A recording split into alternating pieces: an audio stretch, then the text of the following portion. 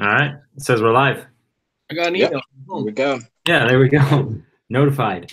All right. Real now. It's real.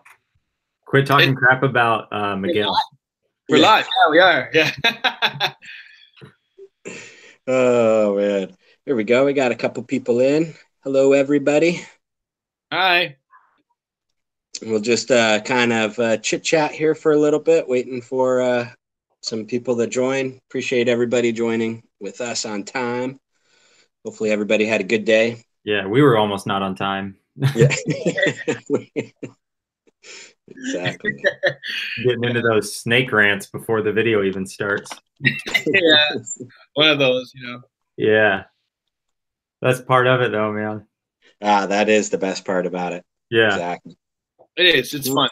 It's fun. It's weird. Like I honestly think that I've got like a couple buddies that are like 2-3 guys that are like my best friends. They'd be my wedding, everything. Right. I talk to like snake people more than them. Absolutely. Absolutely. Me too. Me too. Yeah. If somebody texts me about like a snake and my best friend texts me, I'm like, oh, swipe his, and like I answer the snake guy. Yeah. And he calls me, he's like, yo, answer my fucking text messages. Yeah. Sorry, I forgot about them. Shit. Okay. Sorry. Yeah. Dude, I get it, man. I get it. I talk to primarily people from the snake hobby almost every day, I would say. Yeah, oh, yeah, totally. And then we got some people joining. KB's in here. Thank you, guys. Genomic Labs, Brenda Lynn. Christopher's in here. Renowned. Hey, everybody. Yeah, we got Renowned in here. Yeah. Adam H is in here. I don't know who that guy is. We should block him immediately. Yeah, you need to get that dude out of here. That's my second account. Yeah. You're your moderator for your moderators. Yeah, exactly. I still got to figure that out. If you click on the chat, like on their chat, those little 3 dots pop up on the right. Yeah. You can click those 3 dots and you can make somebody a moderator or not. Oh, really? Yeah. Oh, I just have a remove button. So I can't see any chat at all. Is that normal? You have to open it up on a YouTube browser. Yeah. But mute your YouTube browser. Oh, okay. Hang on, I'll do that right now. Yeah. Yeah, because the Hangouts takes over as your screen. Right. Then you have to scoot it over, yeah. Yeah. Right now. Yeah. Whoa. Yeah, because the Hangouts takes over as your screen. Now mute that. It's a double right now. Then you gotta. There we go. There you go. Yeah, now we're cooking. We're cooking. Now we're cooking, yeah. So you can get in there on chat. Oh yeah. All right. Well, it looks like we got 12 people that have joined. Thanks everybody. 3 minutes passed. We'll just kind of wait for some more people to join in. If you guys have some pre-questions you'd like to get in now, go for it. My name is Adam Hoblab. I'm the dude speaking right now. We got Joel over there. Say hi, Joel. Hey, Joel here. And we got our special guest coming all the way from Canada, Mr. Will Moroz from Royal Canadian Reptiles. Hey guys, how's it going? Sweet. For anybody that doesn't know, Mr. Will is one of the badasses around here in the ball python community. He's working on some projects that are amazing, and this is going to be really good tonight. So yeah. Will's projects are on it. They're already next level. They're I feel like 4 years ahead of most people for sure. Thanks. I appreciate it. Been a long grind, but long drive. It's been fun. It's been fun, you know. Dude, yeah, sure. Nick, my cow's doing pretty good right now. He's down behind me eating a bone right now. And Will, did you get a haircut? We'd like to know first question of the night. Took it right down. Actually, what you guys saw me as when you guys saw me in Pomona, that was like a mop for me. I'm 29. I'm bald. I nothing I can do about it. But right, yeah, it is what it is. I would kill to have your hair, Joel. Oh. Nah, you're looking good. You looking good, buddy. Yeah, well, if I didn't have this hair, my ears would look so big, much bigger than they are, dude. They're out, dude. It's rough, man. It's all good. I hear you can hear real good with those, so. Yeah, dude, that's the worst part. I can't. So it's like, dude, they just look stupid, no function. Like it's the worst. Pick up like different frequencies and stuff. Yeah, I do get radio stations though. Yeah. I thought that was the plate in your head, so that's actually the. It's a whole thing. It's the ears and the plate and the. I didn't know you used to race motocross. Yeah, I did that pretty much my whole life. Yeah. Did you do any street stuff? No. Yeah, I didn't do anything on the street. Yeah. Are you going to? Get ran over by cars, man. Just get a bike. Just get a bike for the road. It's fun. I've got one. I love it. I'm trying to get Adam on one too. Yeah. Yeah. Oh, man. I know they're fun. Yeah, I miss my Ducati. Every time I talk to Will, I start browsing online and start making plans and the whole deal.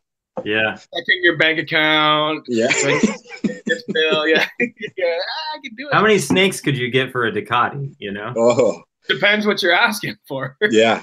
Maybe one. Yeah. Maybe one. Yeah. One black ball. No, yeah. You get a Ducati for the price of a Monsoon for sure. Yeah. Yeah. For sure. Yeah. But yeah, I mean, I love it. I love my bike. It's awesome. Yeah.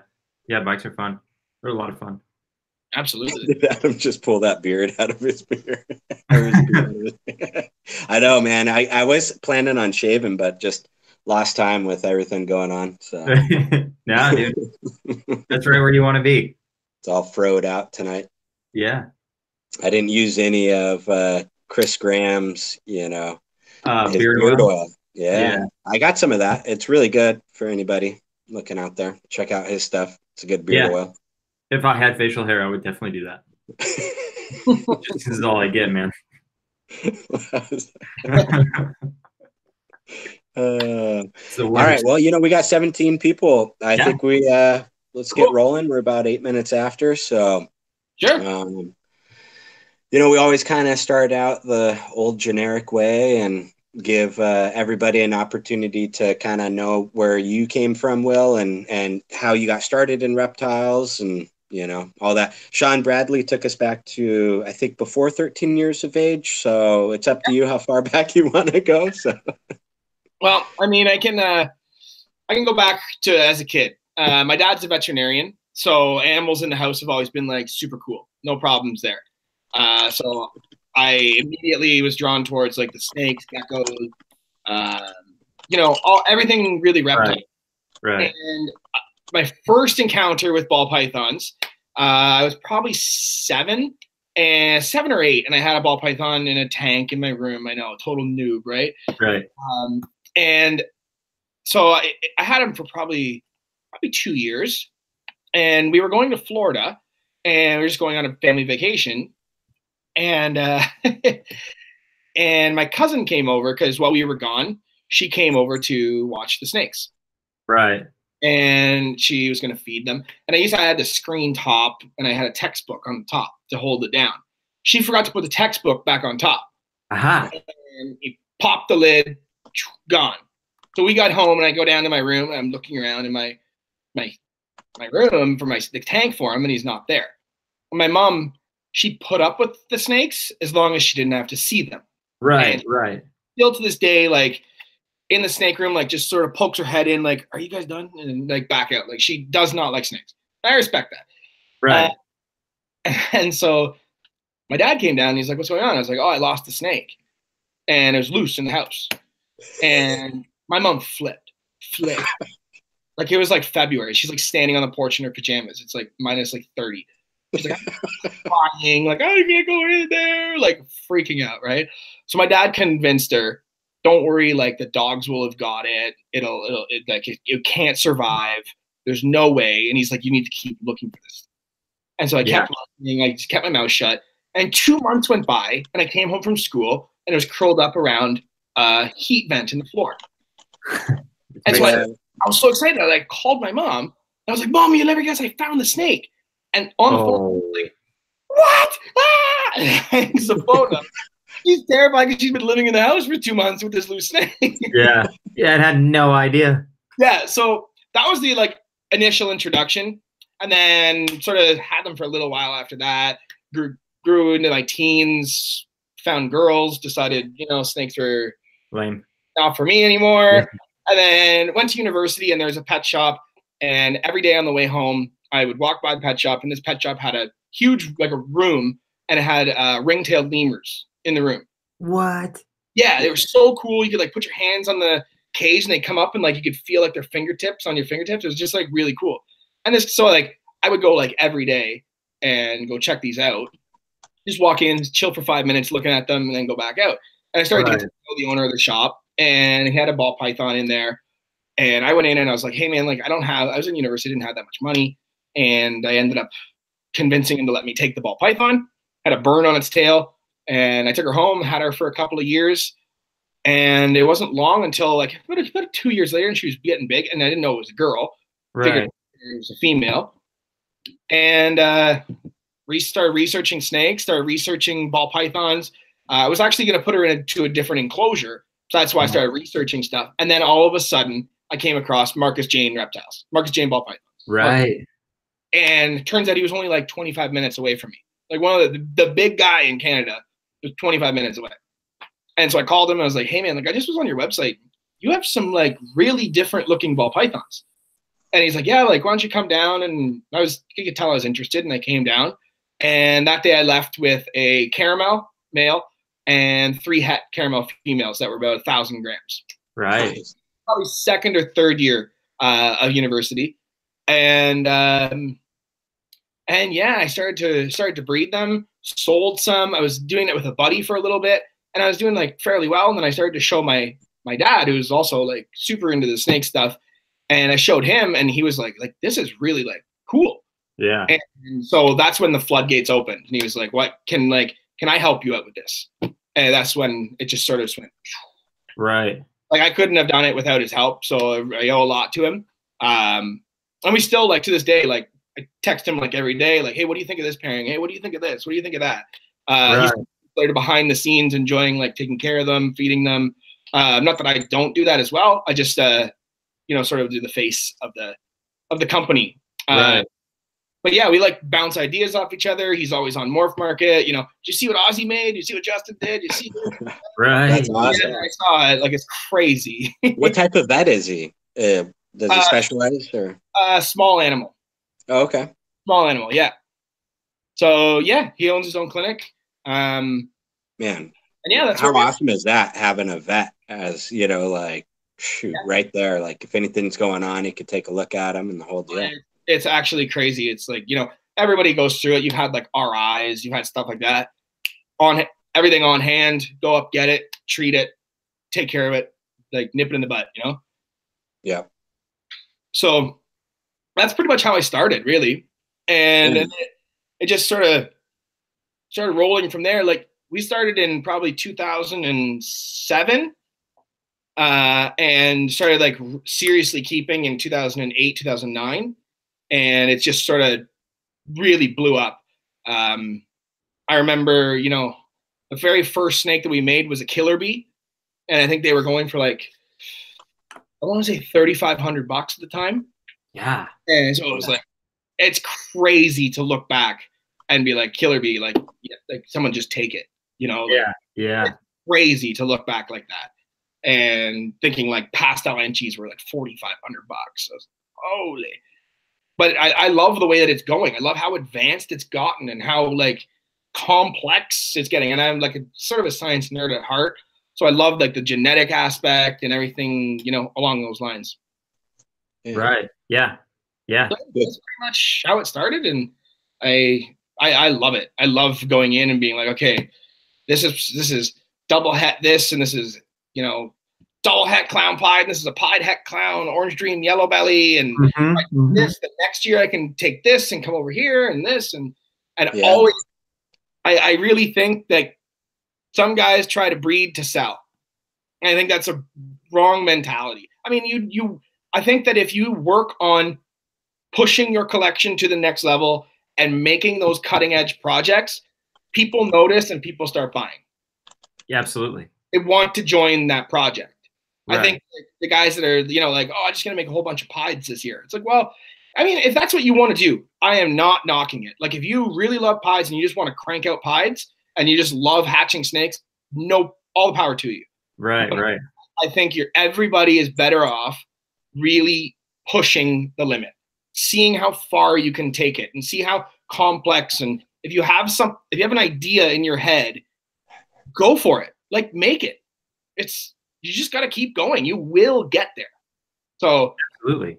It's patient. Man, I don't know if you have been reading chat, but you answered somebody's question without even having the question asked to you. So we had somebody ask, what do you think about new breeders coming into a market that's flooded with morphs? And that that was the perfect answer right there. Yeah, I really think that. I think, look, pick a project, pick a few things. Not everybody can work with 300 animals. You have to understand that. Like lots of guys can only have 30 animals, let's say. Pick a project that you really like, maybe 2 projects, and I would lean towards the double recessive side of things and really develop your collection around those projects. And then once you start to make them, it becomes a lot easier to plug new genes into them. Yes. The hardest part of double recessive project is making the first one. 100%. Then it starts to become a little bit easier and easier and easier. Every year gets easier at that point. Yeah, once you make the male, it's like, okay, this is going to start to really, really gain some steam. Yeah, totally. So, I mean, I think there's still a ton of like people say, oh, it's dead. I've heard that every single year. Yeah. I still see people producing crazy stuff and people spending big money on crazy stuff. Yeah. And you don't have to be the guy selling the big money stuff. You don't have to be the guy selling the little money. You can put yourself in the market wherever your finances allow you to, and just enjoy doing it. And at the end of the day, I don't think anybody should come into this thinking like, I'm going to make a living doing this. You could, but I think everybody should come into this like I just like working with these animals. I like making new things. I like doing all that sort of stuff, and it happens organically. Absolutely. Right? That's the most important part. Yeah. Totally. Because then you don't get burned out. You don't get burned out doing that. Oh, 100%. Big time. I hear the question all the time, like, oh, you do this for the money. And like, I hear people say that to other people. I'm like, yeah, but so do hockey players play hockey for the money. Like, they're just good at it. So they get a lot of money doing it. Like, look. That doesn't mean you don't like it. You cannot breed ball pythons for the money. You cannot do it because it takes so long to develop these projects and do your thing that eventually you're like, holy shit, this is taking way longer than I thought it was going to be till I'm seeing stuff come back. And again, if you don't like doing it and you don't really enjoy it, your customer service is going to suffer. When people start asking you questions about projects, you're just going to brush them off because you don't really want to talk about the stuff. You have to be passionate about it and you have to like doing it. And I think that is true in every aspect of life. Yeah. If you don't like doing something, you're not going to do it well. As a general rule.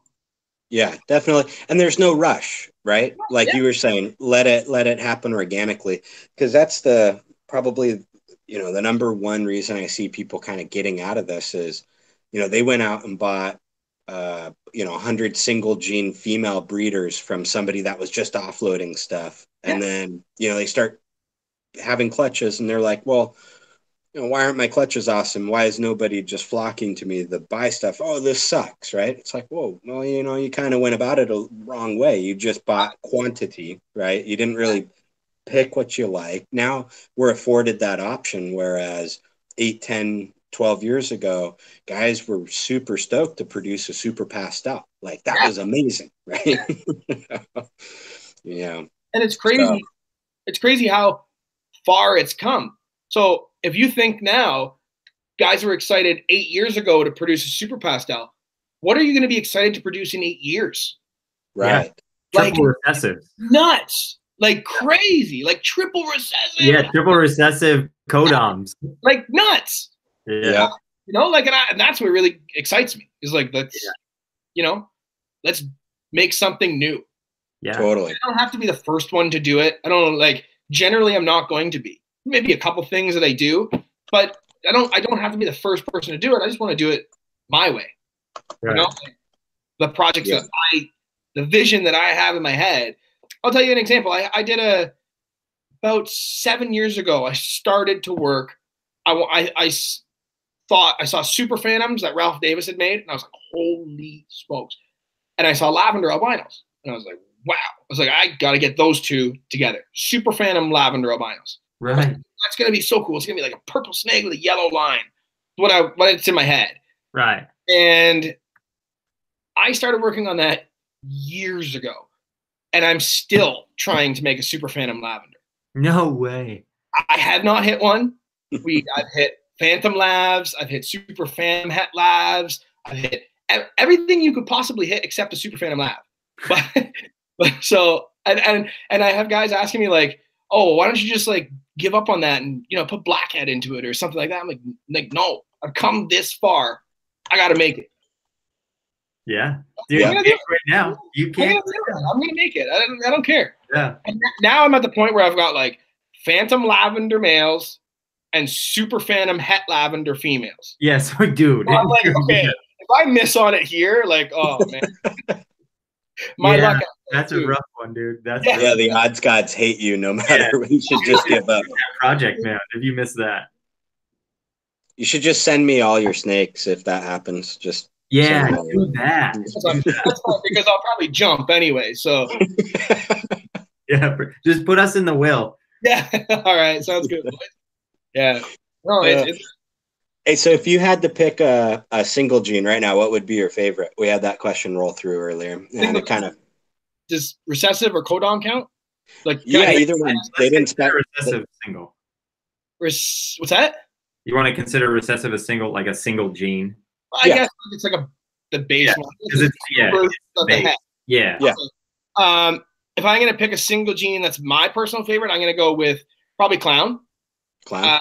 Most people are probably gonna say, "Why didn't you say puzzle?" Because it hasn't proven itself yet. It's going to. I really believe that it's going to. But as of right now, I think the clown is one of those snakes. Clown and pied, really. Yeah. You look at them and it's like, wow. Especially Every time. Yeah. pieds are just like the showstopper at every single show. Someone who doesn't see snakes ever come to a table, they're like, wow, that's cool. Yeah. 100%. Oh, pieds just do Everyone loves pieds. everybody. And then I personally really like clowns. I love the striping, the variety that we're getting in them. As far as a straight single codominant gene, oh man, that's a tough question. Ah man, I'm gonna probably go with vanilla. Ooh. Like Yeah, that. I really like vanilla stuff. I like it's a softer version of a fire, It is. and I'm just really excited about the vanilla future stuff that I'm working on with vanilla. I think it's a lot of the times what ends up happening, and I've run into this situation, is everybody wants fire and everything. Fire is it's a wicked gene. Don't get me wrong, I love fire. I work with it a lot. Me too. Wicked gene, but all of a sudden you get it into your females, and so let's say you have Firefly Het Clown, and your male's a OD Fire Clown. Then you get white snakes. When you start to put those back together, you do run into white snakes. And is it a clown? Is it not a clown? Is it an OD Super Fire Clown? Because that's a pretty good snake, but I can't tell, right? So with vanilla, if you have it in each parent, it doesn't matter. Yeah. The super vanillas are awesome. So when you go back to you start to make super vanilla OD clowns, and that's going to be wicked. Yeah. I What do you like think of disco? Yeah. Oh, sorry. Disco. I think it's what is the super disco? I don't know. I've seen it, but I don't know much about it. I always likened it to vanilla, kind of. In So is that the super disco super vanilla looking animal, or is it a leucistic? kind of. No, it's not leucistic from what I know. Okay, Yeah. so then it'd be more on the vanilla side of things. Vanilla side, right? Okay, Yeah. then I love it. Yeah. I don't know that much about it. I've seen disco fires, disco creams, I guess, and Yeah, disco creams. Yeah. you can throw like fairly large ringers, right? Right. Yeah, Yeah. the disco. Right. Exactly. It'll have some ringers in there and stuff like that. So. Yeah, I just pulled it up on Morph Market. There's the guy on there with the disco fire clown, and the whole back of it's like a pied. And Right. Really? front. It looks like it almost looks like a vanilla. The screams like the fire vanillas. Yeah, it's a I really disco like those, fire. I really like those combo too, and I think there's a lot of stuff that people have just given up on. And I think if you guys, I'm sure everybody in the chat, both of you guys watch Justin's videos, follow all the stuff he does. He makes something from stuff people have forgotten about, because it's everybody the ball python industry is very like flavor of the week. Everyone's like, oh, this is new, I want this. This is new, I want this. Let's make combos with this. But then no one really fleshed out the old project. No one really like developed it. They just made a handful of generic combos and said, didn't do anything. Let's go on to the next one. Right. But, for example, go ahead. I was going to say, do you think that was because when you remember, like probably like 6 years ago, there was this race for incomplete dominant genes, and I mean, there were so many coming out, right? And it was how many you could stack on stuff, like you know. And I think like so much got left behind, like you said, because everybody's racing. And now Justin's kind of looking back at some of that stuff, being like, well, hey, what if we took that animal and plugged it into this? Nobody did that, or at least we never saw it, you know? Right. Yeah. I mean, at the end of the day, like I love Justin's stuff. That chocolate spot nose clown is like next level. Like it doesn't even look like a clown. I love that animal. And realistically, people could have made that like 5-6 years ago. Oh, easily. You know what I mean? Like that's not like the genes that are in it. It just, the combo itself is fantastic. Yeah. Nobody had the vision to do that.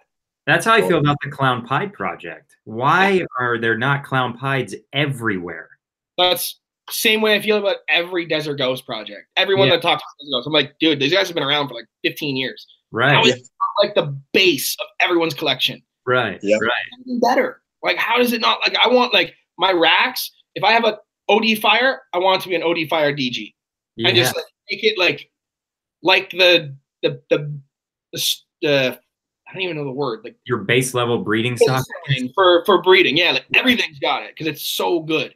Yeah. I love that gene. It's just and it ages well. And you know, I mean, you take a look at a pastel adult and a pastel Desert Ghost adult. It's night and day. Yeah. Absolutely. Well, that's what got you and I talking, man, was the Desert Ghost gene. And actually, you want to recount that story? You want to tell the story? I don't care. I'll tell it. Yeah. All right, you tell it. I want to hear it from your perspective, though. All right. So Adam and I have been talking through Facebook Messenger, and so we've been talking about some of the projects I was working on and some of the stuff he was doing, and we had like a full blown like conversation for over like a month. Yeah. And at the same time, he was messaging Royal Canadian Reptiles on Instagram. He didn't put the name. So he's messaging Royal Canadian Reptiles, and we're talking about these projects. But we're talking about like the same projects in each conversation. He goes to the Royal Canadian Reptiles account. He goes, man, like you should check out Will Moroz in Canada. Like he's working on a lot of the same stuff you are. Yeah, man, that's me. I was at work and I died laughing. People at work were like, what are you laughing about? I can't explain it. It's just too good.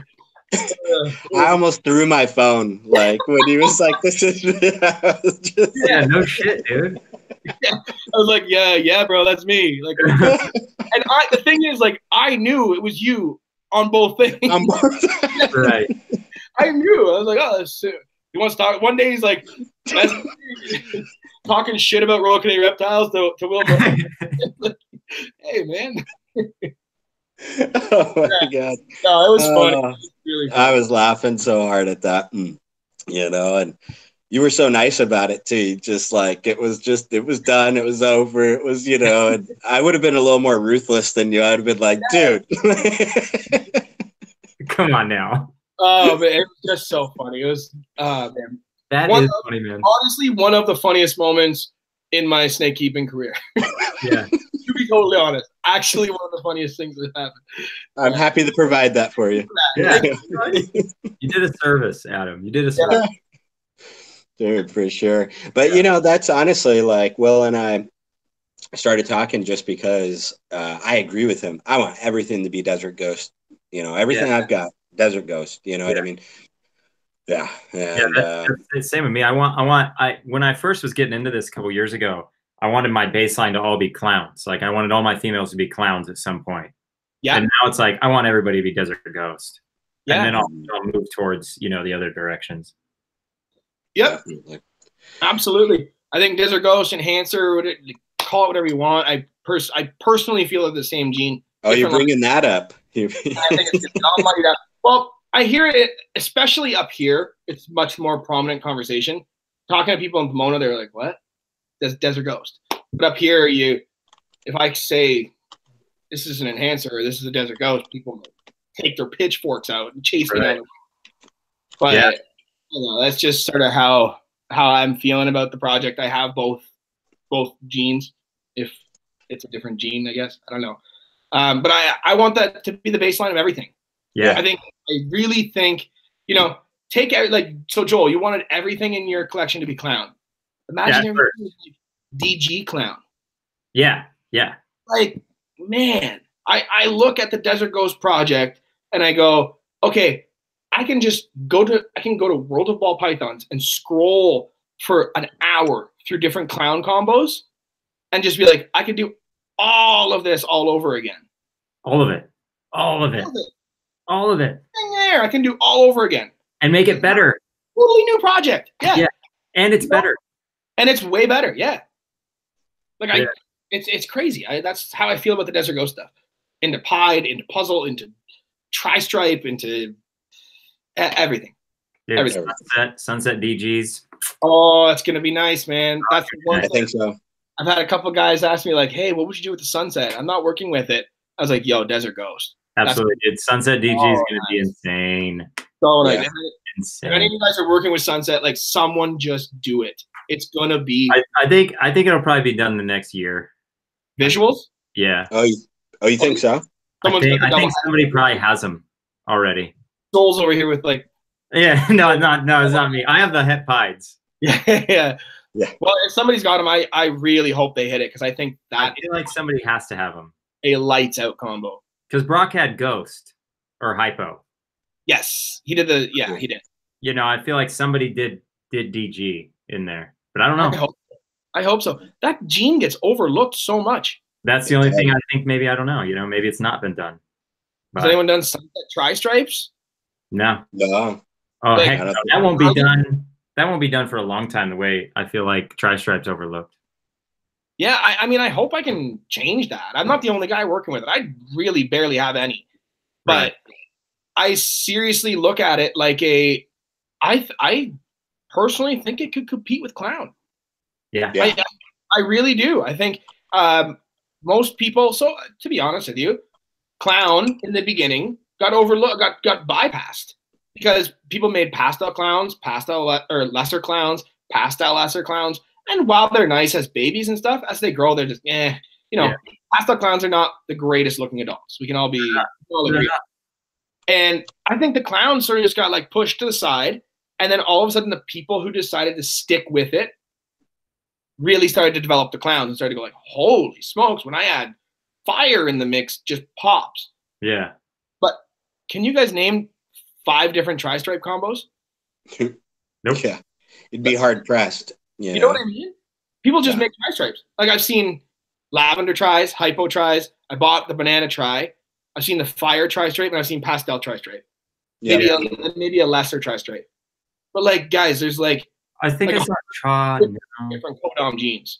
Yeah. So I look the D-stripe. If I want to see what Tri-Stripe's going to do, I go look and see what they're doing in Europe with D-stripe because I think they're the same. Yeah, quite possibly. Have they put any pattern changing stuff into the D-stripe? Leopards, nose, anything like that? I've seen Mojave. He did Mojave, which is kind of, it's kind of a pattern change, Both ways. Yeah. And that one was, it still kept the traditional tri-stripe look, but did kind of what Lesser does to some things where it kind of muted the tones of the brown and stuff, Yeah, I know exactly what you're talking about. Yeah. Yeah. But I haven't seen it with any really strong pattern influence or mixed together. Yeah. Right. That's where when I look at the tri-stripe, that's the direction I want to go. I want an Enchi, and I want like super brighteners, like not just fire. Like I want like OD, yellow belly, Enchi, vanilla tri-stripe. Like have all those genes at play when you go to make them. Yeah. And I know a lot of people are super hesitant on head to head. I love it. I love head to head. Yeah. Yeah. Absolutely. Because head to head is great for me. You can have, it is so much easier. So most of the puzzle stuff that I'll be making over the next couple of years, I'm going for like the big shots. So I'm doing like 3-4 gene to 2 or 3 gene, put them together, and when you hit on the puzzle, that combo, it's going to be a 2 or 3 gene, maybe 4 gene combo. Right. It's so hard to do that with, like, you have to have a 4 or 5 gene puzzle female that's a breeder size right now. That's like, right. Who has that? Who does? Yeah. Who has that? And the same with tri-stripe. So to really push these projects further, people have got to start doing more head-to-head stuff. I know people are so skeptical. Oh, it's 66% het. Like, dude, 66% het? I love that. More likely het than not. Yeah. Joel's referencing his het all day long. Yeah. All day You're long. referencing your ringer over there, aren't you, Joel? Yeah. That's not 66%. I'll take that 66 het clown every day, dude. Yeah, I bet. Oh, man. Or het pied. Yeah. Well, you're for sure right, man. I mean, there's like this recipe that all breeders talk about, right? And if you're not doing visual to het, then you're going to create 66%, het offspring, which is waste. And it's like, well, hold on. If you're taking that leap to advance something, het to het's worth it. Like, don't be afraid of it just because you heard on some YouTube channel or Reddit someplace that it's not the most optimal way, 100%. I mean, I'm not speaking for Justin. I don't know this to be fact, but I'd be willing to bet that a lot of the stuff that really got him started was in head-to-head pairings. Yeah. Hitting that combo that you're after. And once you have it, now all of a sudden you got a 4 or 5 gene clown male. Now I can go into other stuff and start to make real crazy 100% head. Yeah, it's an exponential jump. Yes, exactly. Yeah. Once you hit it, then it just goes. Yeah, and that's sort of like all my breeding. I was talking to somebody today on Instant Messenger for Instagram, Morph Mixology, and he was asking the question about what did I think about taking a 100% het male and breeding that to a codom female, and then just getting pos hets and keeping the females and then rebreeding the male. And I was like, dude, I think that's a great idea because one of those females is guaranteed to prove out. Like there's no doubt. And you're getting in at the price of a visual or a non-visual het male. Yeah. And in the future, dude, if you had 3 or 4 females that came out of that, I bet half would actually prove. And then you've just exponentially grown, if you put the time in, so easily. I can tell you that I'm still doing that kind of stuff. Right. Breeding het males to other stuff. So I just recently bought some het monsoons, and I bought a 1.1, maybe a 1.2. But anyways, so I'm going to take my male 100% het and breed him. They're both 28. They're all 2018s. Right. Take my male, breed him into, stuff that's not like crazy. It doesn't have to be. It's such a new gene, like orange dream, yellow belly, maybe a red stripe combo, maybe spot nose, leopard, that kind of stuff. Right. Make a bunch of hets. Keep every single female. Everyone. I will not let one go. Right. Because I don't know. I don't know if they're het or I don't know if they're not. Right. No one's going to pay me the price for it. $2,500 for a leopard pos het sunset. Or nope. Either. Yeah. Right. Or either one. Yeah. But if it proved, they just got the greatest deal of all time. Yeah. So I just keep everything. I have no problem keeping females. And so this is 2019, 2020 breeding season. This is my plan. I'll show you how I plan things out. Right. I buy my original hets. I start growing up the females that I bought. Before them, the males breeding, making a bunch of pos hets. Those females that I start to make that are pos hets are growing up. the females have an extra year. The original females are an extra year ahead of them. Mm-hmm. I hope to take that original het male, breed it back to the original het females, and produce a visual male sunset. Monsoon. Monsoon. I hope to produce a visual male monsoon. I then take the monsoon male and run back to all of those Haas hets. You will know if you proved it out. Yep. Pretty much. I can say enough for myself that I would, if I didn't hit a monsoon on a visual to het, I could safely say I'd write it off. Right. Right. I could still get unlucky. I've definitely had that before, where I know it's visual to het and I didn't get any visuals. But anyway, so that's how I'm doing it. Like, I mean, to anybody who wants to be in the monsoon project, you can get into it for not crazy money. Like, you can get into a really high-end project by just buying a het male. Yeah, absolutely. And people think I'm crazy. I'm like, guys, look at your rack. You've got pastels, lessers, fireflies, enchies, all that sort of stuff. Put them to all that kind of stuff. Keep all the girls back. Do the generational thing. Raise them up. Breed them back together. And you're going to hit them. You're going to have, if you keep 10, 50% should theoretically be hets. Yeah. Mm-hmm. Right. And then 1 out of every 4, let's say, if of that clutch from those 50% are going to be visuals. Yeah. You're gonna have an army on your first year of breeding. That's what I mean. Yeah. But people don't look at that. I don't think they really look at that sort of stuff. They don't think that way. Yeah. But I mean, yeah. I mean, if you want to go buy the visual monsoon, all the power to you. Right. Right. Yeah, if your bank account can support it, then right on, man. Like, go for it. A lot more people could support a het male than obviously than than the other way. Yeah, absolutely. So I guess that kind of segues into where do you really see the market maybe in the next 4 or 5 years? What do you think will be the maybe predominant thing that everybody's either super producing, or what do you think that maybe is underpriced that will be up to price in 4 or 5 years? Something like that. I have no idea. Yeah. I really have no clue. Yeah. I wish I did. Start producing one of them now. Right. But again, I think it comes down to, I think you can. I don't think there's a bad project. I don't think there's a single bad project. I think if you like a project, take it and prove to everybody else that it can do something. Uh-huh. If you can take my word that I think Puzzle's going to do wicked stuff. You can take my word for it. But a lot of people are skeptical. Even in base form Puzzle, it's like, well, it's not. It's visual, but it's not like clown, right? Right. Like, well, okay, that's obviously a clown. But I can tell you, in my experience and hatching puzzle stuff and seeing as they grow and seeing what the hets are doing, that it's going to do some really cool stuff. And absolutely, I think you just need to pick a project that you really like and prove to everybody else that you can change it. Justin is making clowns that do not look like clowns. That's impressive. Yep, exactly. Whole different avenue of stuff to go after.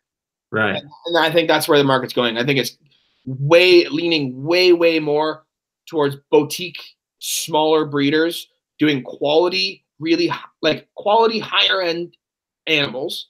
Yep. Over like the guys mass producing, hobbies, 300 clutches a year. It's like, guys, and those guys, I've seen it before. They run into money issues, flood the market, and the ball python market is always sort of like this. There's a huge swing of buyers, and then a bit of a lull. Yeah, because everybody's buying. It's like, oh, it's crashing. No one's buying. And then they dump prices. But then all it takes, I see it with clowns. So clowns is a wicked example because you can buy a $300 clown and you can buy a $15,000 clown. There is everything in between. Mm-hmm. It depends how crazy you want to get. And at the end of the day, I mean, the way I look at things is people say, oh, that project's crashing. But then just make it more complicated. Right. So no one else can do it. Right. You know, you're saying like, oh, puzzles are crashing. Okay, here's an orange dream, yellow belly, fire spot nose puzzle. Right. Right. You know, like, okay, that's Yeah. not crashing, you know, and it's cool. No. That's the way I look at things. Yeah. Yep. I like that. Yeah. Yeah. That's a good response to that. We're just watching chat right now. We had a few people join. Yeah. Saying hi, saying what's up. 514 in the house. Thank you. Oh, Khalil, what's up, brother? He's just coming over this weekend. I got some Canadians on this channel, eh? Yeah. Yeah. We got KB on here too. I'm surprised these guys hear enough out of me up here. Jesse's here. Yeah. Oh, Jamie's here too. Yeah. What's going on, buddy? Yeah, some good people in chat. You know, and that's a good way of looking at it, dude, is yeah, you hear that ever since I got into this hobby, I've heard that. It's failing, get out, you know, sell all your snakes. It's like, man, if that was why I was into it, well, shoot, I would have thought about something else, you know. I was talking to one of my friends who's also in the hobby. I'll leave him unnamed at this point, but when he started investing heavily in ball pythons, he took a spreadsheet and he took the money that he invested in ball pythons and put it into an Amazon stock, right? Like, so, and he, you know, on this spreadsheet watched what would happen with that initial investment into Amazon. And it was over $1 million at today's point, right? Yeah. So, you know, but to what we were talking about was that we don't do this to be millionaires. Obviously, we like what we're doing, the camaraderie, right?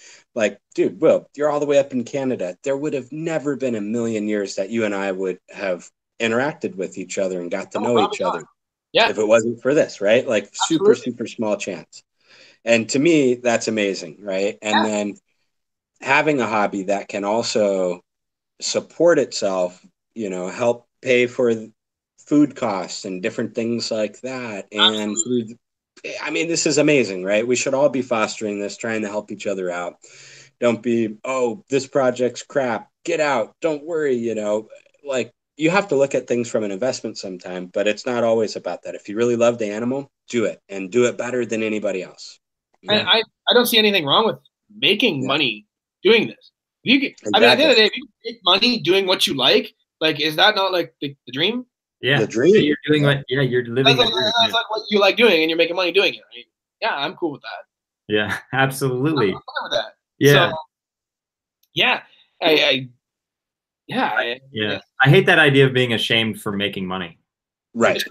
I don't like that. Yeah, that doesn't make sense. The guys in the MLB are ashamed for being good at baseball. Yeah, exactly. No. Exactly.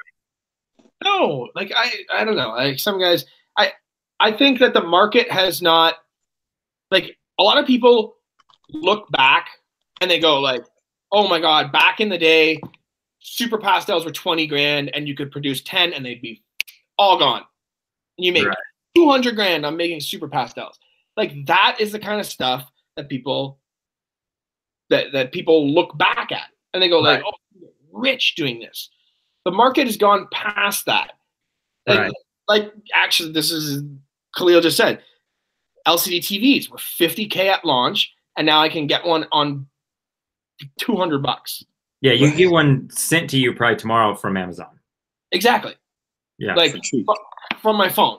Just like, you know, like I just bought a TV. Like it's exactly, and nobody would be like, "Oh, crazy, dude." Yeah. People are like, yeah. Oh shit, dude. Like, wait, you got those in Canada? Yeah. I didn't know they're in Canada yet. So I just think that the market has gotten to the point where people expect more. I think people expect quality animals now. Before it was sort of, you know, yeah, it's a pastel Enchi, but it's not a really good one. Yeah, but you had to take it. It's still 10K. Yeah. It's like, no, like if I'm going to spend 10K, it better look wicked. Yeah. Or be a stepping stone to something I think is going to look wicked. Yeah. Yep. So, absolutely. Yeah. Yeah. I like but that. Like Khalil was saying, we still don't have LCDs in Canada. Oh, yeah. We're still Well, on. now you know some guys in the States, so we got you, man. Don't worry. Yeah, we can get that figured out. Send over those Desert Ghost clowns. Yeah, I mean, shit, it's just a snake, right? Yeah, we can get you TVs, man. I'm down. Then I can watch YouTube on TV. Yeah. I'm at the library right now. Yeah. The free internet, the public internet. Dude, the dedication you have. Wow. We're honored now. You guys have coming, right? Yeah. I had to walk both uphill both ways. In snow, I'm sure. That's amazing. Duh. All right. So you always ask this question. What's a sleeper gene? What do you think is a good sleeper gene? I know I ask it, but I don't know. Yeah, well, you had to know it was coming for you then. Tri-stripe. Tri-stripe. Okay. Yeah. Yeah, and we had talked about that earlier. Other than tri-stripe, I'm working with the extreme stuff. So everybody should go out and be buying extremes right now, guys. Like, it's the next big thing. Everybody, and guess what? I got like 30 of them available right now. Like, no, I actually don't have any available. But extreme stuff's been really cool. I know Ken made it like the extremist. Weird name to pick, but anyway, so he's that's the super, right? What's that? Is that the super, the extremist? So the extreme had the super extreme. Okay. And there was the extremist and super extremist, and basically and I don't understand how he's done that, but it's very similar to OD and high intensity OD. Okay. Where it's been line bred so many times that just the single genes are coming out better. Okay.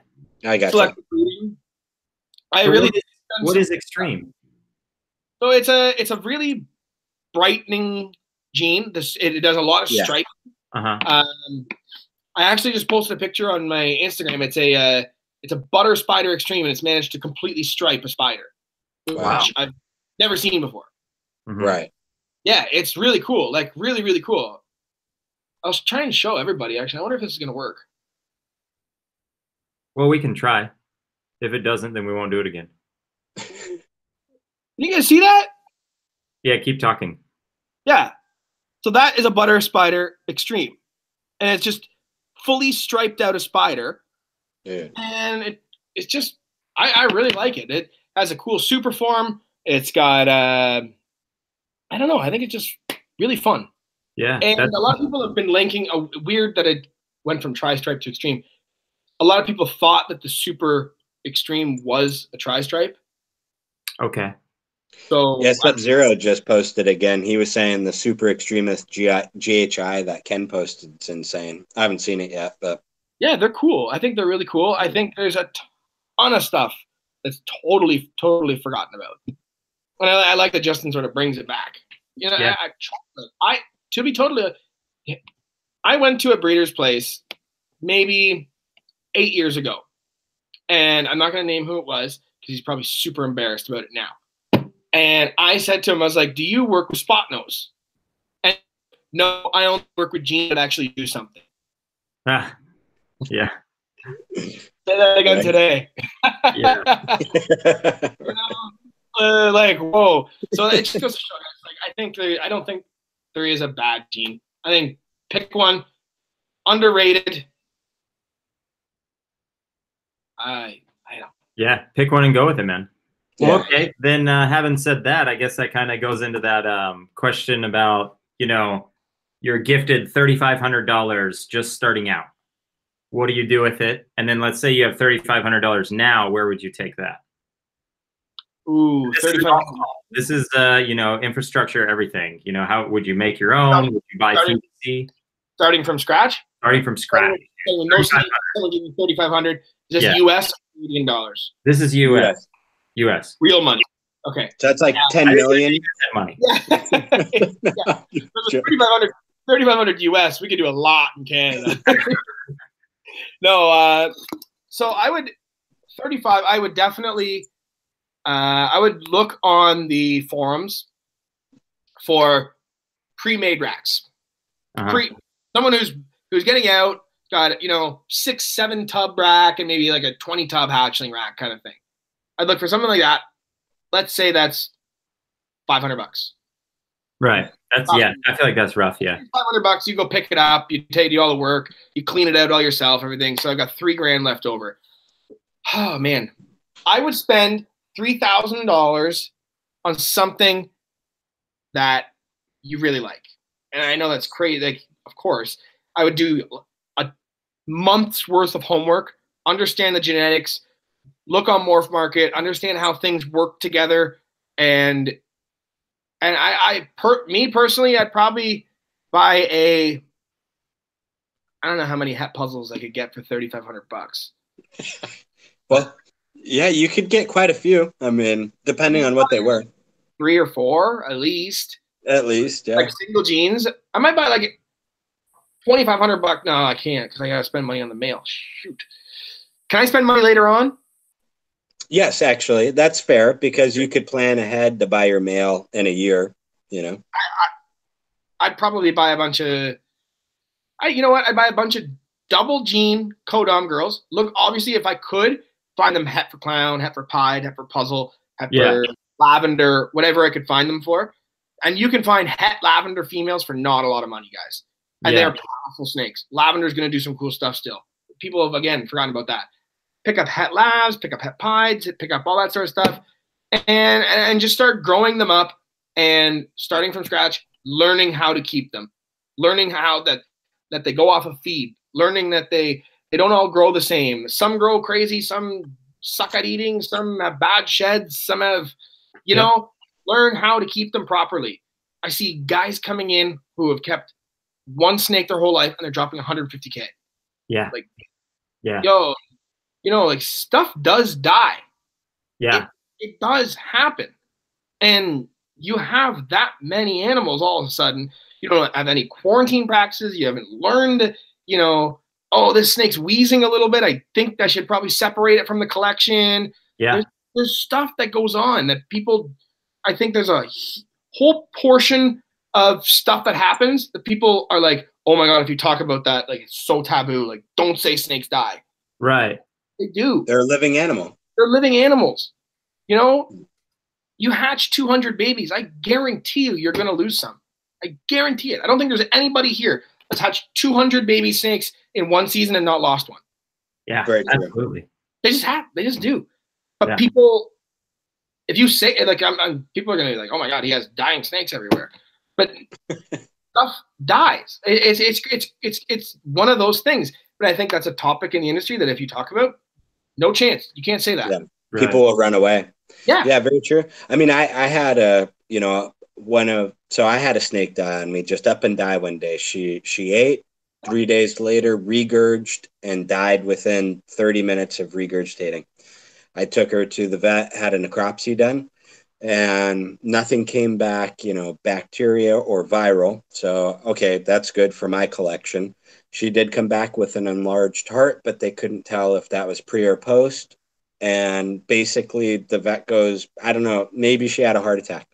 I mean, literally, right? It's funny that you say that because I've actually heard of people. I actually had a snake last season, about 150 grams, ate, and it had gotten to a point where I was like, okay, give it a rat, ate the rat, and I drop rats in all the bins in the ARS racks and go through all everything. And then I come back once I've gone through everything, and then I come back and I check.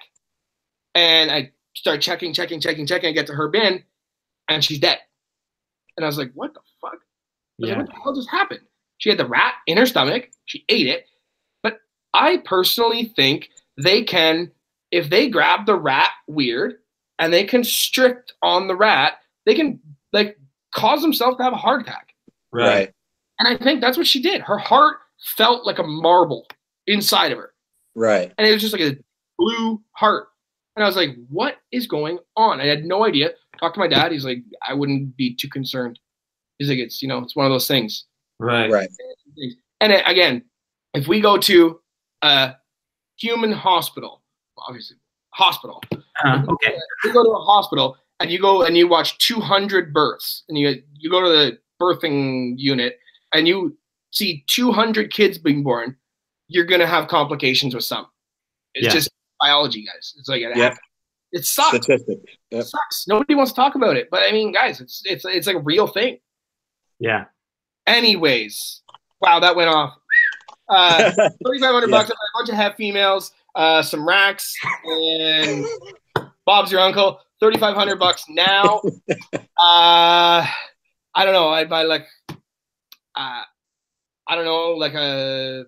Would you buy a single gene? Would you buy a single snake or maybe two? I'd try to get my hands on like a fire yellow belly clown het pied male, but they're tough to find, man. I wonder who has that. Anybody know somebody? I have a boss hat. One. I'm not interested in pos hats though, guys. If anyone didn't catch that, Joel has one that's 100% het.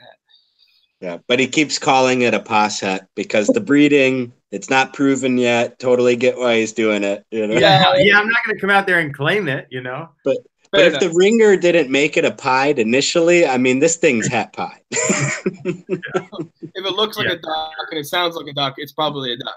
Yeah. Yeah. No, I get it. Yeah, that's good. Okay. I think that's what I do with $3,500 then and now. Yeah. I'd look for one single, to be totally honest, one single female that plugs into my projects really well. I don't think you can overpay for a snake like that, by the way. I agree with what Justin was saying. If you're working towards a specific goal and you can find a snake that really advances where you want to be and puts you in a position that you really like, that really advances that project that you're working on, I don't think you can overpay for that snake. Yeah. Like if you told me like, hey, I am looking for a chocolate Enchi blackhead orange dream clown, and all of a sudden one popped up on the market. Yeah. That's yours, man. You can't overpay for it, you know? Yeah. So that's how I feel about that. Yeah. Yeah. Yeah. And so when you pick out a female, are you picking out for her next season or 2 seasons, 3 seasons ahead? I mean, how are you planning that? Are you planning on her producing the snake that's going to matter that you need maybe next season or, you know, thereon?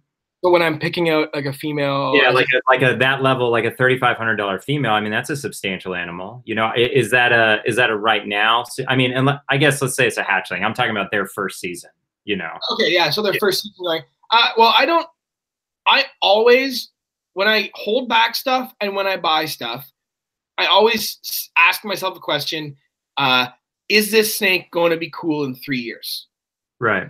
Is this going to be what I want still in 3 years? Right. And that changes every single year. Right. But I think that you should, so for that $3,500 snake, I look at it and I go like, okay, so let's say it's a Firefly spot nose Enchi het puzzle. That for $3,500, I can't take that. I gotta have it. I'll buy that, and it is powerful for me, not just the first year, the second year, the third year, because a lot of people think. So I see a lot of guys being like, "Oh, I don't want het clowns anymore." Right. I mean, yeah, I get that. They're not really advancing anything. But you don't want het clowns because you're not working on other clown stuff. Right. What I mean is if you have a clown pied male, to a het clown's a good pairing. That's a great pairing. Yeah. You know what I mean? Great pairing. Yeah. You got a desert ghost clown male. I'm like, I'll put it to a het clown. I mean, clowns that are 100% het desert ghost, females, put them in the rack, forget them, raise them up. And then eventually it all starts to work out for you. Yeah. You can just, like a Firefly hound, hatchling. Most people wouldn't hold that back anymore. Right. And I'm still like, I still want to keep that. I have this this issue about keeping females. Right. I have more of an issue about selling females. Right. So I'm always like, hey, like I want to buy that female. I'm like, oh. I always have that internal fight with myself. Like, Will, do you seriously need to keep another one? Like, come on, dude. You're building a snake facility right now. Right? It's called wording. Yeah, I know, Khalil. It's hard. It's hard. Khalil managed to pull a visual fire clown female away from me. So that was impressive on his end. Very nice. Nicely done. Yeah. I had a tough time letting that go. But yeah. So yeah, I mean, I think that holding, like, if a snake works for your plans, you can't overpay. Yeah, I agree 100% with that, dude. Just, now you can overpay for a snake. Yes. But if it works for you, so if I'm working on puzzles, clowns, lavenders, and pieds, let's say, and someone's like, hey man, I'll sell you this crazy genetic stripe combo for 10 grand. I'm like, well, it doesn't like tie into anything I'm working with. Right. I would consider I'm overpaying for this animal because it doesn't do anything for me. Now, as the seller who has a bunch of G-stripe stuff, he may not, when he's selling that, he may value that animal at $10,000. Mm-hmm. But I don't, because it doesn't work for me. Right. Right. So, so if I said to you, Joel, hey, I've got like a super OD Enchi double het clown pied female, you're like, yeah, that works for me. Like I want. Yeah. But as someone who's not working with clown pieds, they're kind of like, well, I mean, it's still a wicked female for anybody. But, right. Yeah, no, but the same thing though. The value on all of these is intrinsic. It doesn't, it doesn't exist. There's no like, yeah, exactly. Yeah. I think that part's kind of cool. Yeah, it is. It is. Some people say I've been thinking about producing the ball python Beckett, like the old baseball card Beckett. Yeah. Used to be so excited getting my new Beckett for the Yeah, heck yeah. Like my Ken Griffey card went up. I have a Ken Griffey Jr. card, yeah. Yeah. That's sweet. But no, I'm joking. But yeah, that's a good way of looking at it. So I always love what you got to say, man. You have your insight into things, I think, is very unique, and one of the reasons I was super excited to get you on the channel here and talking with everybody. Appreciate it. Yeah, I really like your insight. So we breached the hour about 8 minutes ago. Being respectful of everybody's time, wanted to open it up for any additional kind of Q&A. And we have a fire round that Joel always does. So while people are thinking of their questions, I'll turn it over to Joel and have him whammy you with the fire round here. All right. You ready, Will? I am. So, first thing off the top of your head, not a long story. We're just moving through. You just got to go for it. Tell me to shut up? Yeah. No. Yeah. That's exactly what I'm saying. That's exactly. Yeah. Okay. All right. So favorite color? Red. Okay. So we've been talking a lot about genes tonight, genetics, stuff like that. So in your jeans that you wear, are you a button guy or zipper guy? Button. Yeah. What? Yeah. Joel found another button? Yeah, you're the first button, man. You're the first button. Really? Yeah. Wait. Hold on. Do they have zippers in Canada, though? That might have been a preloaded question. Technology still hasn't come here yet, guys. Yeah. Or something. We can't get it. Okay, good. We're so much better friends now than you. Yeah, right? So favorite childhood movie? Yeah. Happy Gilmore. Oh my gosh, yeah. Great pick. Happy Gilmore. Or Penguin. like Lion King or something like that. Yeah, okay. Yeah, fair. Favorite thing to eat? Food? Yeah. Specifically. Sushi. Okay. Any superpower? What would you have? Ooh. The ability to talk to animals. Okay, Dr. Dolittle. Yeah, Dr. Dolittle, exactly. I can figure out why these males don't like the girls and all that stuff. Yeah, that would be okay. I like that. I like that too. Flying's overrated. Yeah, no, I wouldn't want to fly. Yeah. Right? Okay, well, I guess that wraps up lightning round. I don't know if you saw any questions in chat or anything, Adam. I did not see any new questions pop in. Let's see. Let me look at the notepad and see what we had earlier. Austin asked what you think about the hurricane gene, Will. I think it's really cool. Yeah. I think it's cool. I think it's still a ton of stuff to do with it. Ton of stuff. If I had it, I got a couple ideas for it, but it's probably gonna get it, so I'm not gonna tell you. Yeah, there you go. No, I'm just kidding. I think it's gonna look really cool in dark stuff. If you can get like that, like the dark and the contrast with it, I think that's really where it's gonna show. Like either like so cliche, desert ghost. Yeah. You know? Yeah. I think I saw the Hurricane Desert Ghost, and it's pretty badass. But I saw it as a baby, and I think it's gonna look way better at like 600, 700, 800 grams. Oh, interesting. I didn't know somebody had made one of those. Oh, that's cool. I believe so. That's crazy. Yeah, I think so. Pretty sure. Yeah. That's cool. So yeah, hurricane gene. I've looked at it. I don't know. My strategy a lot of times though with this stuff is sometimes some of the newer genes like that. If I kind of like to see what's being made with it, that puts me behind the behind the curve, I should say sometimes. But take it and spin on it. Yeah. Like guys, someone who buys puzzle in 5 years is not behind the 8 ball on puzzle. No, hell no. Yeah. You know what I mean? People buying into clowns are not behind the 8 ball on clowns. No. Maybe on Firefly clowns, yeah, it's been there, done that. Right. Just go to Morph Market and just for fun, look at how many genes there are, and then like try and figure out how many possible combinations you could possibly have. Yeah, insane. Legitimately trillions. Yeah, insane. Can't get enough. One thing I really wish that happened is when the snakes came out of the egg, if they had a little tag that told you what was in them. I would appreciate that. Oh, if it was barcoded, that would be even better. Yeah. Just hit it. Yeah. Hey, so Jason McAllister wanted to know when you're going to produce the Desert Ghost puzzle, and I agree. Here. I don't know, 2023-ish? Come on. Summer, bro. Hopefully this summer. They're pairing. She's building. She's 1.5 centimeter follicles. So it's game time. I think I only have one shot at it this year. And as a younger female, I think she's 22 months. Something like that.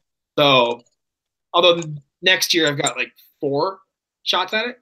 So and I'm making more double hats this year, so. You're going for it. You're all in. Going for it.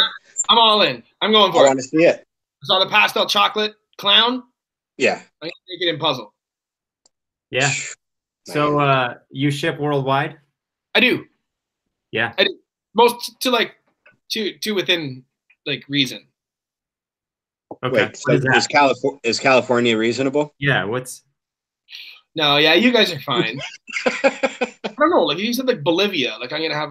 I don't know how to get it there. That's fair. Like within reason. So you're lying to us about the worldwide on your Instagram. I don't ship worldwide. Pretty much. Most major shows, Ham, Hooten. I can do. I'm gonna try and start vending Tinley. Yeah. Tricky, but I'm gonna try October. I can ship to anybody right to your door in the States, and then pick up from major ham shows if you so choose. If not, I can have it to the airport of your choice. Right. Pretty much. And so how do people get a hold of you, just as a last little recap? Royal Canadian Reptiles at Gmail, at gmail.com. Royal Canadian Reptiles on Facebook. Will Moroz on Facebook, or Royal Canadian Reptiles on Instagram. We can have They're the same person. 2 different conversations going, yeah. Yeah. So what about, you have a YouTube channel too? I do. Yeah, it's really shaky. It's rough. I'm working on it. I shoot literally everything off my cell phone. Yeah. So I'm telling you guys, like, I'm going to buy a good camera. I'm going to. That's 2019, new year, new me. Right. I'm gonna work on the YouTube thing. We've got the facility coming along, so I've been pretty preoccupied with that sort of thing. But I'm working on it. Yeah. I got a really cool clutch hatching tomorrow that is YouTube worthy. You gonna do a live? No. Yeah. Do that live.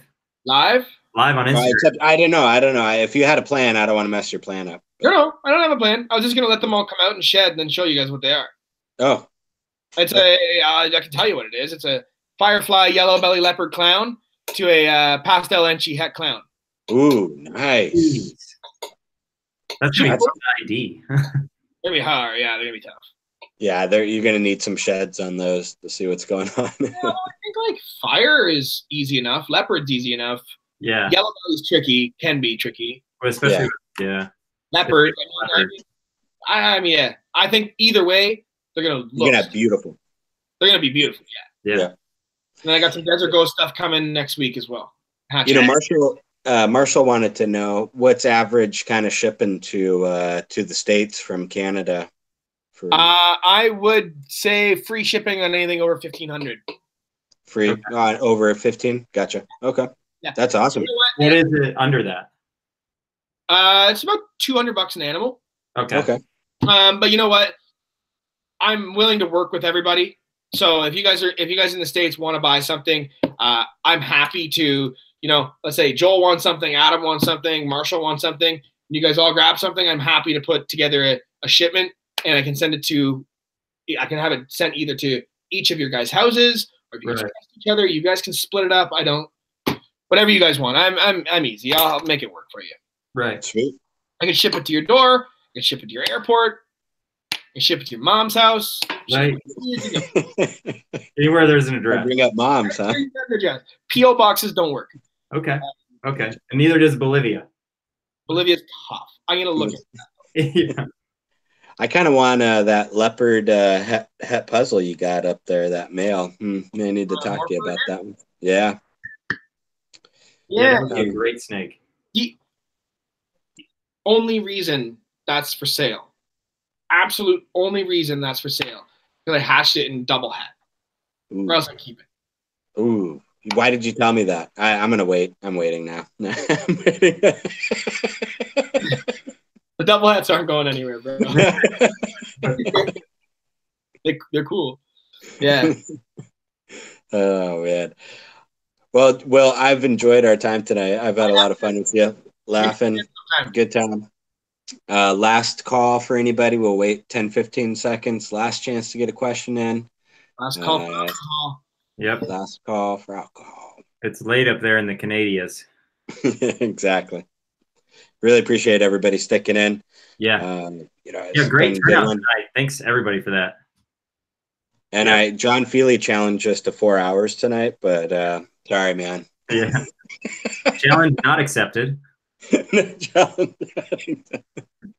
irrelevant, dang it.